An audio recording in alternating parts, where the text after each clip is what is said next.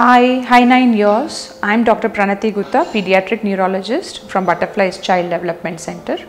Today we are going to talk about how to prevent seizures in children. Seizures are caused by abnormal electrical activity in the brain. We have to identify if there are any triggering factors for the seizures like fever or any low sugar or abnormal electrolytes that need to be treated immediately. When a child has a seizure, the most important thing is the first aid. So when a child seizes, it can be a very traumatic experience for the parents. Watching a child or an adult seizing can be quite daunting. So first thing is, don't panic.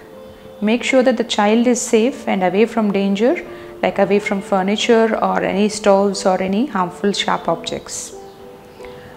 Turn the child gently to one side. Either side can be fine. And you can cushion the head with either with your hand or a pillow. Don't try to restrain or stop the seizures manually. Don't try to put anything in the mouth or put keys in the hands. Don't try to make the child drink any of the liquids during that time, because this can cause aspiration. What we mean by aspiration is the food or water that's not supposed to go into the lungs. In a seizure, the child is not fully conscious and cannot protect his airway, and thereby the food or water that we are going to give can accidentally slip into the lungs and cause breathing problem, and sometimes it can be dangerous and cause death. Now, the duration of the seizure is very important. Most of the seizures stop within 5 minutes, almost 98% of them.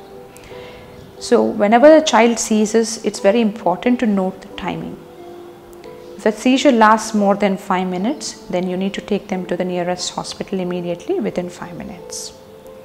Or there can be an emergency medicine that would be prescribed by a doctor if necessary, and that has to be used as per the instructions. If the seizure is less than 5 minutes, you need to keep the child in the recovery position as stated before, in one side.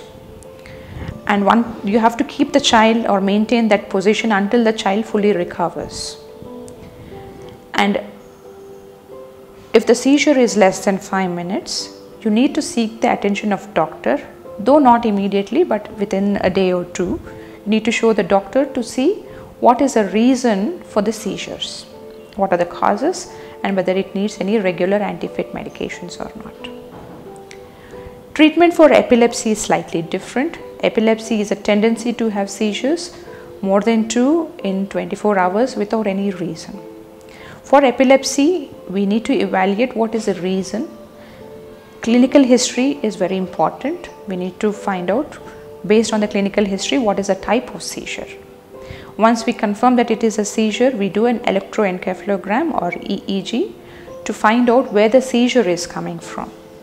Based on where the seizure is coming from, we might decide to use medication depending on the seizure type. Sometimes we might want to do a scan based on where the electrical discharges are coming, and the MRI scan that we might request would be based on the abnormal electrical activity from the particular part of the brain, and we would concentrate on that particular part of the brain. Sometimes some epilepsies are genetic in nature and are developmental in nature and last for a couple of years and then disappear. Some of the epilepsies might not even need treatment, like benign epilepsy with centrotemporal spikes or BECs, where we do not regularly treat unless the seizures are very frequent. The minimum duration of anti-fit medications once it starts is for 2 years. The medication has to be started very slowly and increased in a couple of weeks' time and maintained at that particular dose.